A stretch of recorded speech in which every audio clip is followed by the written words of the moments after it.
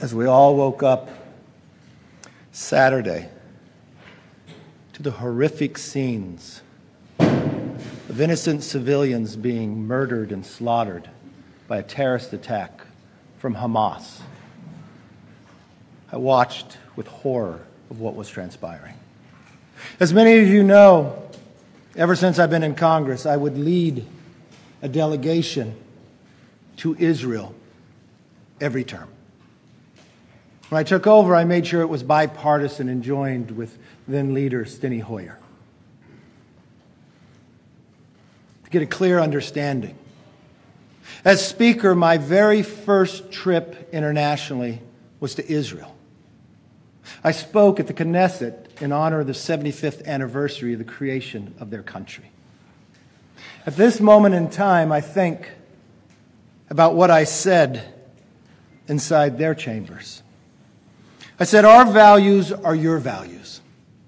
Our heritage is your heritage. Our dreams are your dreams. America is grateful for our friendship with Israel. We are a better nation because of it, and we must never shy away from defending it. Now is the time for action. America needs a 5-point plan to meet this moment, to help our ally Israel, and to strengthen our own future. The very first thing we need to do is rescue the American hostages. President Biden's #1 priority right now must be finding out how many Americans have been taken hostage and get them home.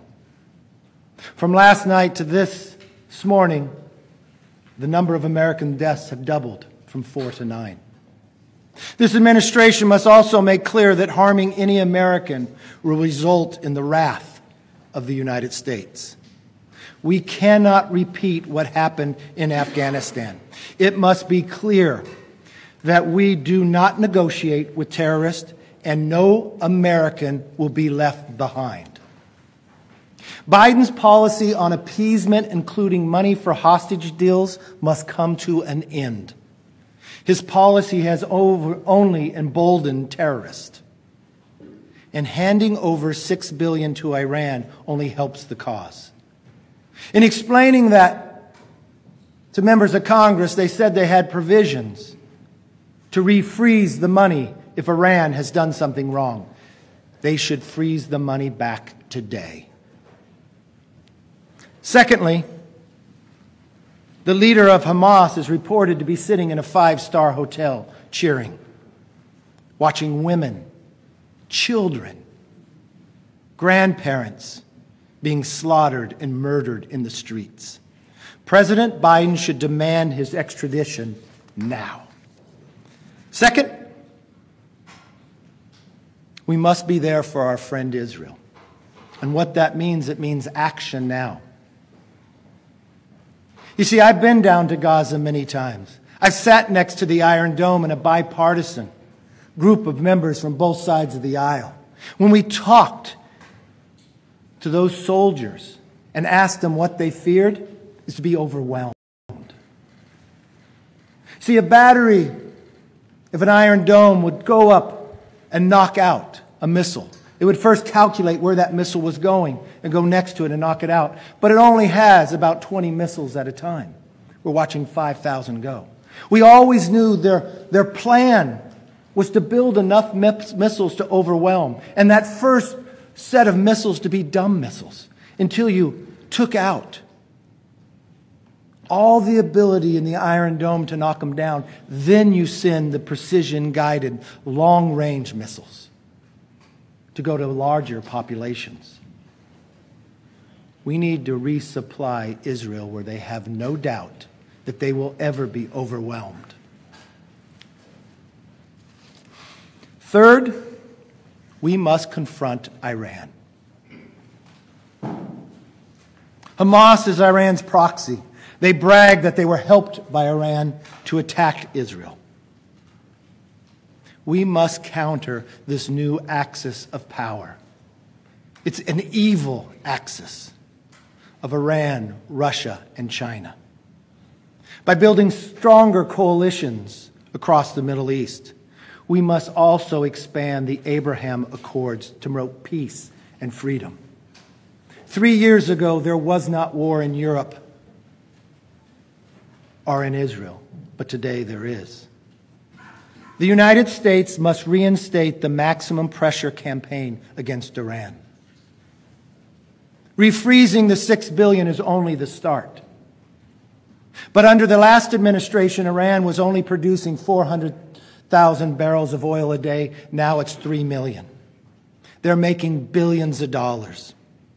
If you look at the foreign currency reserves, 3 years ago, Iran had 4 billion. Today it's 70 billion. They are wealthier, richer, and stronger under this Biden administration, and they're using that wealth to fund terrorism, attacking our allies and killing Americans. And it must stop today.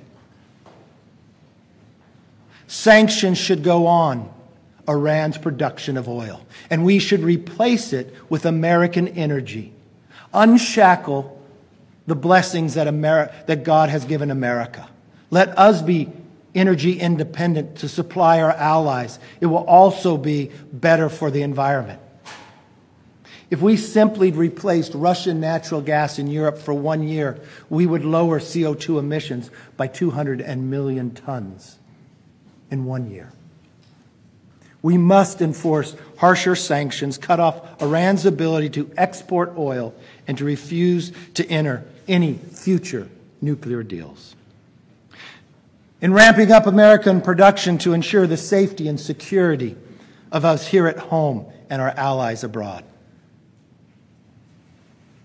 In the long term, we need to rebalance the power dynamics in the region, which means making America the energy powerhouse of the world. Fourth, we must focus on our own security. This just wasn't a failure in Israel on their intelligence community. It was ours as well. Why did we not know this was taking?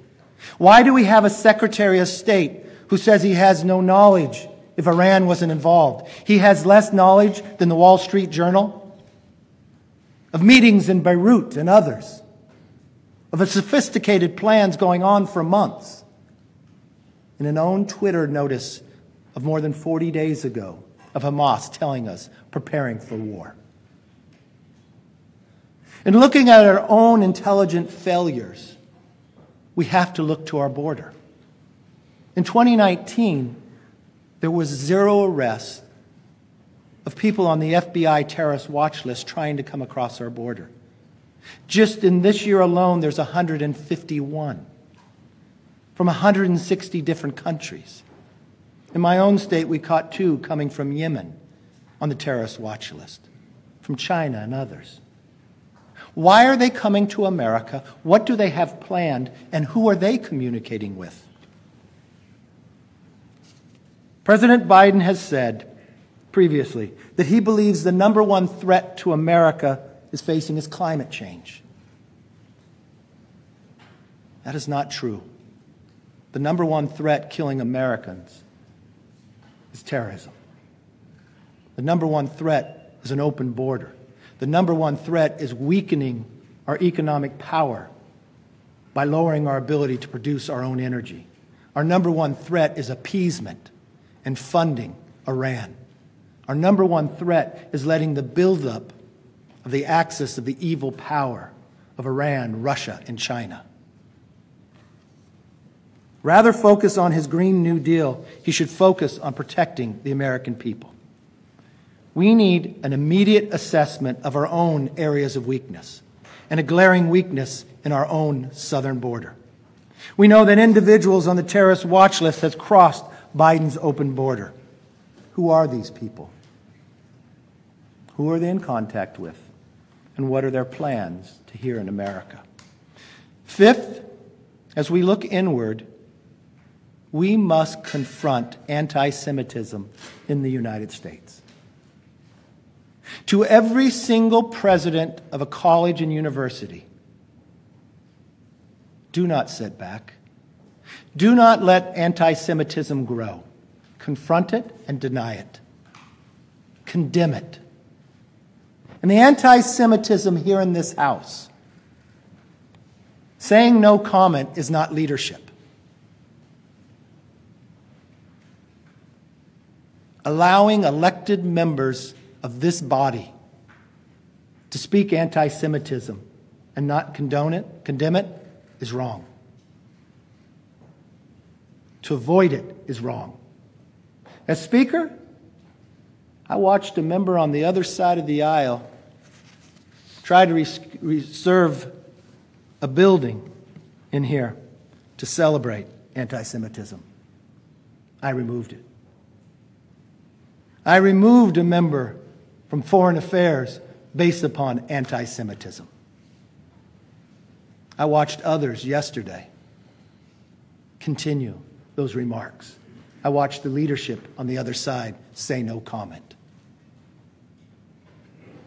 Have we not learned anything from history? Have we not understand the moment in life we are living? Do we not realize that weakening America strengthens our enemies? Allowing Iran to produce more oil, appeasement, paying ransoms for American hostages has only made us weaker on the world stage. These 5 actions must be taken now. And to the President, turn off the barbecue and speak to the American people. Be the leader the world is looking for. Otherwise, the world will stay unsafe. With that, I'll take some questions. Yes. Given this crisis overseas, there's been a lot of focus on paralysis here in the House. Over the weekend, several of your members even called for you to be reinstated as Speaker. Do you envision any scenario in which you could be a candidate for Speaker, especially if there's a deadlock in this race? Look, this is about a moment in time. This is about what America's going to do. Could you imagine if we were sitting here and we listened further to a Gates and Mace, that we were in a shutdown? That as we asked our 30,000 men and women in the military in the Middle East to defend us without being paid? That the question around the world of what was happening here today? That's a decision by the conference. I'll allow the conference to make whatever decision. Whether I'm Speaker or not, I'm a member of this body. I know what history has had, and I can lead in any position it is. And right now, I realize we need these 5 actions taken now and stop delaying. Yes. What action can or should the House take this week? Obviously, there is a question of whether it can pass a resolution or there's a protest. Look, what can? Unfortunately, the House can do nothing without a Speaker. I could be upset with 8, but I could be upset with every single Democrat as well. They both made the same decision, a political decision, instead of putting America first. And so you have to finish the Speaker, or, I know this is new territory, it was created after 9/11.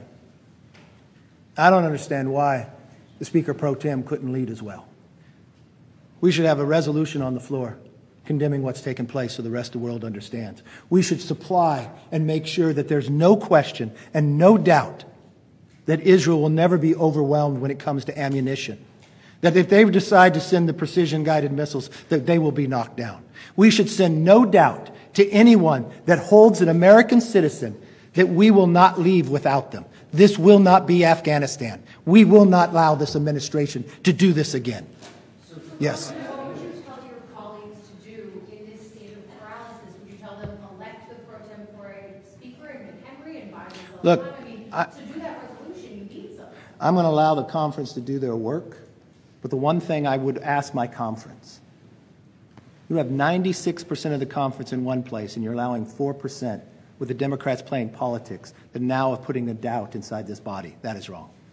Mr. McCarthy, what do you think of, you talked about Iran as being part of this axis of evil, the reports of Iran as basically infiltrating the Biden administration? Do you see that as playing a role in intelligence failures as it pertains to the I see an overwhelming intelligence failure. But understand what transpired from one administration to the next.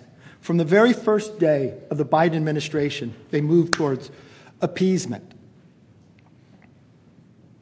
Iran, economically, their regime was in trouble. $4 billion in reserves, $70 billion today. 400,000 barrels being produced to 3 million today. Look at the price of oil as well, as this Biden administration attacks our own ability to produce. But watch what else happened. The shift to now start paying ransom for Americans so more were captured. The $6 billion, but it wasn't just the $6 billion, it's the production of oil as well. It's every movement they have taken. And what does it mean when you move towards Iran? Our allies wondered whether we'd be there. Then look at the next decision, what he did in Afghanistan. It made our closest of allies move to China. It allowed China to enter the Middle East, to bring Saudi Arabia and Iran together. He criticizes Saudi Arabia but praises Iran. Then he moves our intelligence to the number one priority being climate change. However important we understand climate change to be, it's not the number one issue of the intelligence community. This is a colossal failure. And then to open up our borders, knowingly what's coming across, to allow a secretary to tell you the border is secure when nobody can ever look at you in the straight face and believe that. You have 151 people on the terrorist watch list that were arrested. Do you know how difficult it is to get on that list from the FBI? But in 2019, the number was 0. Iran is stronger, more financially secure, and utilizing that resources to fund terrorism around the world. Killing Americans, taking hostages of Americans. Put it in perspective. 9 Americans died so far that we know. 800 Israeli deaths of a population of 9 million. If that was to happen on American soil, based upon what's coming across this southern border, that's the equivalent of 30,000 Americans being murdered and slaughtered. So what we should be doing and what he should be doing right now, President Biden, is securing the support of every other nation around the world for Israel to defend themselves. This will not be a short endeavor. Just as ISIS was our number one priority to remove, Hamas should be as well, and any terrorist organization associated with Iran. Speaker, whenever you guys actually get a speaker, as far as money being spent, you guys have about $3 billion to spend. $3 billion to spend what? To spend $3 billion, isn't that true? What are you talking about? What department? Well, as far as Homeland. You have a number of areas to spend. Are you talking about $3 billion to spend on the border, $3 billion to spend in weapons, $3 billion to spend where? As far as aid Are you talking about aid to Ukraine? That's not true. You have $9 billion. Okay, well, how much money, well, Mr. McCall is asking for a certain amount to Israel. Right now in Israel, we store ammunition. We should be able to release that. Another thing that needs to happen here, as we had supplied arms to Ukraine, we have depleted our stockpile. We are slow in redeveloping our stockpile. This is something I have asked this administration time and again. I believe it could be a bipartisan, that we should expand our ability of production so we are never caught short. And we watch this terror. And the one thing you have to realize, this new evil axis of power work together. But how can our own intel department not realize what the Wall Street Journal knows of meetings in Beirut, of planning, of even on the internet, of saying 45 days ahead? This was the 50th anniversary. As this took place, I have many friends in Israel, in government and out. I called the speaker, Ohana. We're close. I thought, to me, it felt as though a lot like 9/11 in my life. He said, no, it was more like Pearl Harbor. Pearl Harbor came on a day that most Americans were going to go to church. It was a surprise attack. It was an intel failure, similar to what happened here. I called other friends who I've known quite some time that I visit in Israel and they visit here. He has 3 daughters. One was already called up in service. They said, please tell Americans that this won't be over in a short endeavor, that this is something they have never seen. The amount of deaths that was slaughtered, like the Holocaust. Taking of their phones so they can film it and show others. Parading children and grandparents, Holocaust survivors. Who are we? Who are they? Why can we have somebody that's elected to Congress defend that? And why are people so afraid to condemn what they said? That's wrong. Yes. I was asking her. Go ahead. Thank you. You told us last Tuesday that you might endorse a successor to replace you. We've seen Mr. Scalise and Mr. Jordan jump in. Do you have a preference between the two? Who would do a better job?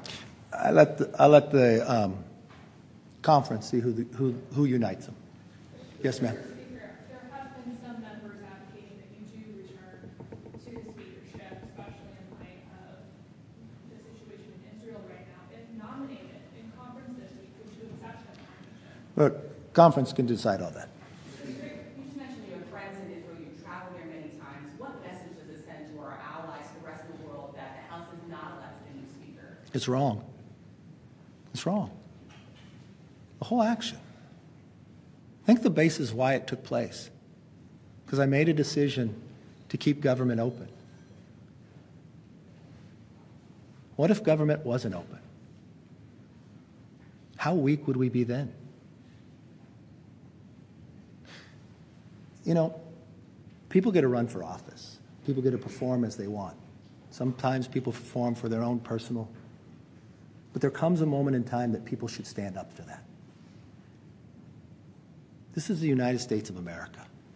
We are living in very dangerous times. The pettiness has got to stop.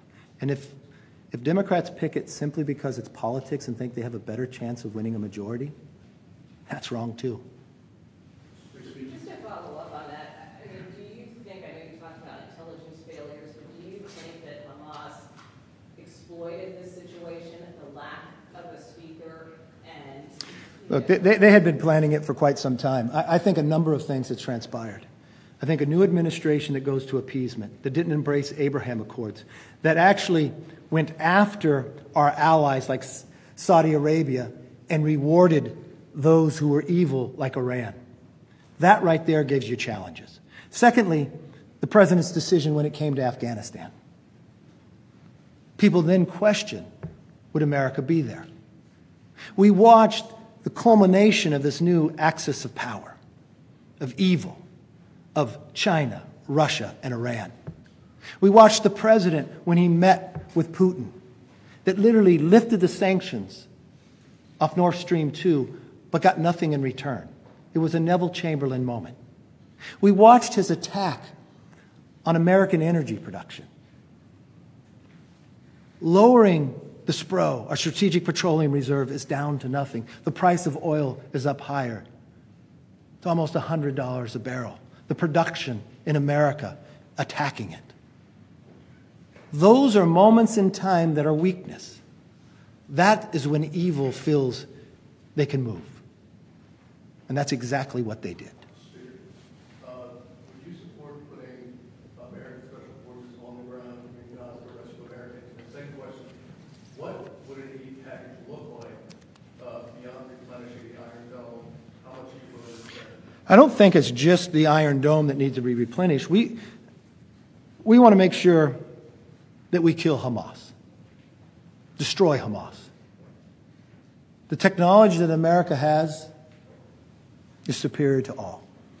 Israel is a tremendous fighting force. But the more precision-guided missiles, the more tactics that we can supply them with ammunition, that American forces, Israel has never asked an American soldier to fight for them. They've done it on their own. But we can support the ammunition to make sure they can get the job done.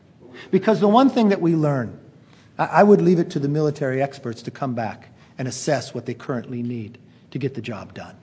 And I would be there to support it. But the first thing I would do, I would support now. So there would be no question and no doubt in the world that no one else enters this conflict. And I want to make it very clear that this will not be Afghanistan, that we will not leave Americans on the ground. This administration has to learn. We do not do that as America. Yes, ma'am. How would you characterize what Ukraine needs right now and what Israel needs? The difference between those two? Right now, Ukraine still has another $9 billion that they can draw down sitting there for arms. The question comes now in our stockpiles. We need a whole new ability for the procurement and movement of the building of our weapons. It's too slow, it takes too long, and we've watched others try to take advantage of it. We need to create the Silicon Valley of the production. Something I've been trying to work with this administration for quite some time. I've had many conversations across the aisle. I will tell you the leader on the other side of the aisle believes it as well. Yes, sir. If, as you say, the House cannot do anything at this moment, there's no way around that. Do you feel that what's happening in Israel has added urgency to for your conference to try to button up the speaker's race sometime? Well, let's be honest about our conference, all right? Is our conference just going to select somebody to try to throw them out in another 35 days if 8 people don't get 100% of what they want and 96% of the conference does? Is these 8 people upset because in a debt ceiling we got the greatest reduction in spending in American history? We got work requirements. We got reform to NEPA where we could build things in America, and 2/3 of the conference voted for it?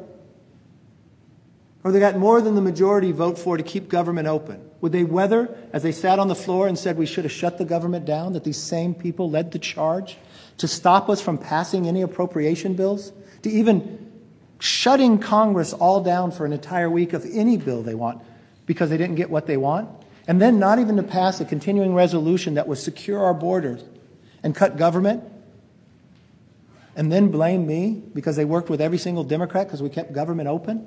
It's not just electing somebody that's new. It's whether you want to be a conservative who will govern. That's the question the conference has to realize.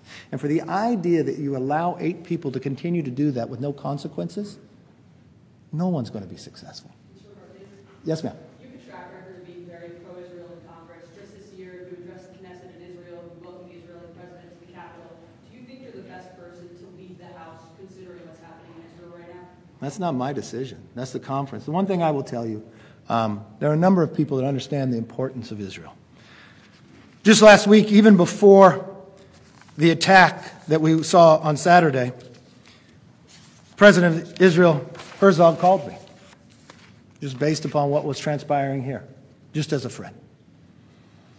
I understand, and I hope all of America understands, when Israel became a nation, the first country to recognize it within 11 minutes was America. It was an honor for me to be only the 2nd speaker in American history to speak at their Knesset, their Congress, in honor of the 75th anniversary. They have different parties there too, but to watch all of them stand. I did not go alone. I took a big bipartisan group of members because I know that's where we stand. But when I watch and hear and read what some inside Congress, anti-Semitic comments, that really disturbs me. Yes? What has kind of gone into your, just a little bit of a change in mindset where you're now saying that you're open to being considered a speaker? Look, is attacks playing that, or is there something else? No, I think the basis here, don't mistake what I'm saying. You asked me a question. I simply said, the conference decides that. I don't decide that. The conference has to come to an understanding. If this conference, regardless of who's going to be speaker, if it allows a few individuals that love a camera more than they love the American public, we're not going to govern. If you want individuals that stop any movement, then blame the speaker because something didn't happen, we're not going to be productive. I'm a conservative that believes in governing in a conservative way. I can only think if government was shut down right now, what would we be talking about? What would our men and women even be questioning? What would the border look like? Would people around the world, would Iran take advantage of that? They might be taking advantage of the border right now. Yes, sir. What can Speaker Pro Tem McCarthy do? I know there's no precedent for it. So what can you do to help Israel? Look, we're in new territory. It was developed because after 9/11, questioning what if the speaker wasn't there. I think at a moment in time, our conference needs to decide who should lead. If not, we shouldn't sit back. So Just a really fine point on that. Congressman Nunn is discussing potentially a resolution supporting Israel to the floor even before the conference decides. So is McCall. Speakers. Is that something you might support, putting a resolution supporting Israel on the floor tomorrow? it wouldn't matter what I supported, because just as you watched when I had to go 15 rounds, you cannot do anything without electing a speaker. So that means Have that you seen, you mentioned Hakeem Jeffries basically silenced Scott Rasheed's live statements. That's not leadership. That's not leadership at all. Have you seen anything from any more rank and file Democrats who I have watched some Democrats stand up to them. That's one thing. But think about what we're talking about. Think about the world in which we're living. Think about their anti-Semitism and the history of it, of what they have done. And think about the Americans that were just killed. Think about the 800 that were just killed. The greatest slaughter we have watched against the Jewish people since the Holocaust. And to say no comment? I don't understand that. I do not understand that. I want to follow up on an earlier question about Ukraine and Israel. The Prosecutor General in Ukraine says there have been 100,000 war crimes. Russia's been accused of using rape as a military weapon on the battlefield. And yet a week ago, your conference, including your decision, was to excise funding for Ukraine from the CR. If the standard is that the U.S. is against terror and against atrocities happening in countries' territories, how does that square with Republicans seeming to want to hold aid for Ukraine hostage for border security improvements? Easily, because nothing was going to change with Ukraine because there's $9 billion. There's $9 billion the administration can draw down. So there's no change in that. But also, I'm concerned about our southern border. 151 people on the FBI terrorist watch list has been arrested this year. In 2019, the number was 0. How many have we missed? We watch what just transpired in Israel when they have a wall, but not one, but two, with a road in between and sensors on it. We've watched Iran become more powerful, stronger financially, and using it to fund terrorism further around the world. I saw what the world was 3 years ago, and I know what the world is today. And it's much more dangerous. No, I did not fear, because you had 45 days to not only deal with that, but also deal with America. I've been very clear with this administration. The open border has got to stop in America. That's not just my opinion. Take Democratic leaders. The governor of Massachusetts, if they were to come to Congress, they couldn't meet with one Republican member in their delegation because they don't have one. They only have Democrats. But in Massachusetts, the state of emergency isn't because of a flood.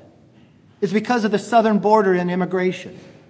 In New York, we just had the mayor of New York City travel not only to the southern border, but out through Latin America. Not for trade, but to stop the southern border and the Biden administration. We have a president that refuses to talk to the American public about this. We have a Democrat leadership that won't stand up to anti-Semitism. That's not who we are. We are better than this. And this is a moment in time that those who are elected to Congress should look at one another and understand history will look back at this moment.